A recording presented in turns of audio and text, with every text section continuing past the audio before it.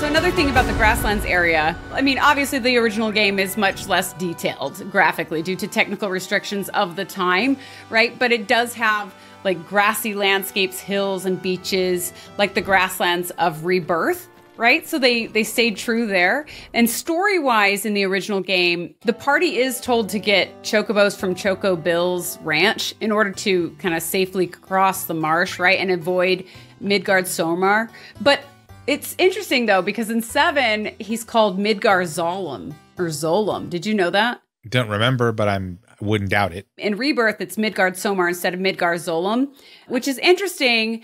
And I prefer the change because any Final Fantasy fans will probably recognize the name Midgardsormr much more as being this reoccurring serpent creature across the Final Fantasy series, right? So, oh, even more than that, Norse mythology. Right. Where it comes from. Mythology, right? So in Final Fantasy VI, Ernest, your favorite, right? Midgardsormr is an esper or a summon, because you get it in the Yeti's cave or whatever. And then in 11... I didn't play 11, but I read this. Midgardsormr doesn't appear in the game, but it's the name of one of the servers. So it pays homage. It's true. And then in 14, Midgardsormr actually has a pretty large role as being this like first dragon on Earth who fathered all the other dragons across the world. He's like the first one who came here from like another planet or something. And you get him also as a mount. Everybody gets him as a mount. And you talk to his essence on like a number of occasions. So he's like a big part of 14. And then in 15, he's a level 54 hunt. And then I think he also appears in Final Fantasy Tactics and a few obscure Final Fantasies as well, but he's almost always some kind of serpent, some kind of dragon or reptile or whatever. So other than the slight name change from 7 Original to Rebirth, the other difference is that in the original game, you don't actually have to defeat him in order to cross the marsh, although he will engage your party if you're not on a chocobo going through that area, and he's really hard to defeat if you try to fight him. And I don't think I ever was able to kill him, at least not in the early levels of the game, right? And so I ended up encountering him and then having to flee from the battle. And then before you get to the Mithril Mines in Original 7, that's when you do discover Midgardsormr, or Midgardsormr as they call him. You see his corpse stabbed through and wrapped around that stake, the same way you do in Rebirth after he dies, right?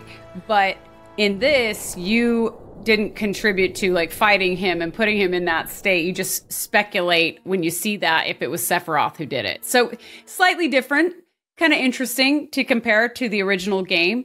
And then the whole like Cloud seeing Sephiroth and then being pulled into the water by the serpent and then ultimately rescued by Sephiroth. I mean, none of that is in the original game. So those are interesting additions for Rebirth. And then as far as the fight goes with Midgardsormr, I did not do very well, I'll be honest with you. I didn't die, but I think one of my characters got knocked out and I had to revive them.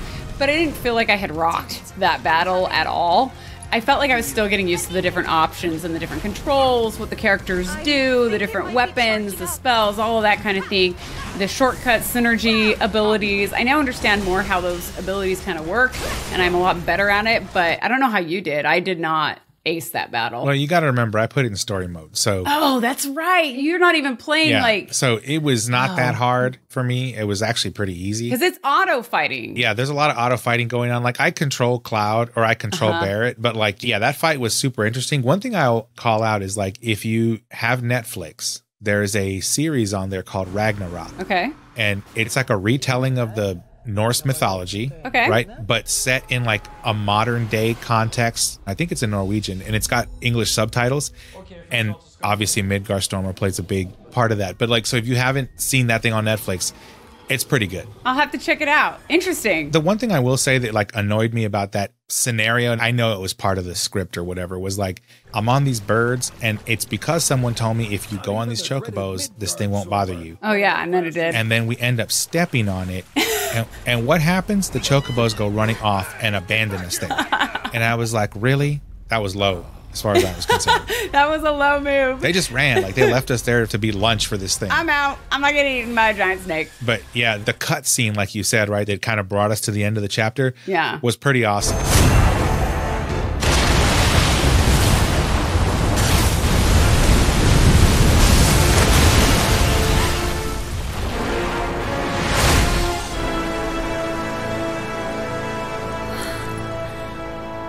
And then I love like Cloud's little snippet after that. Like, I knew he was powerful, but I knew he was strong, but still. Like one swipe and that thing's stuck, like impaled on the spire.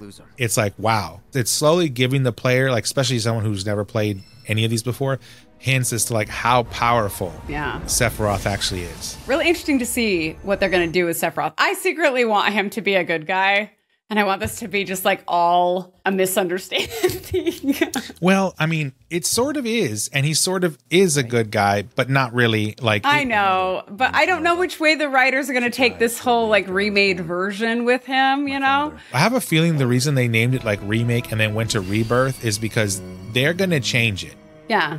Right. And they're going to give it more depth. And I think that the entire team at Square Enix working on this knows how important 7 is to like the player the whole base franchise, frankly. They're not going to screw it up. Well, we'll see. They're going to deliver. It may not be what everybody wants, but there will be a portion of the player base that will be like, yes, I've been waiting for this for 20 something years.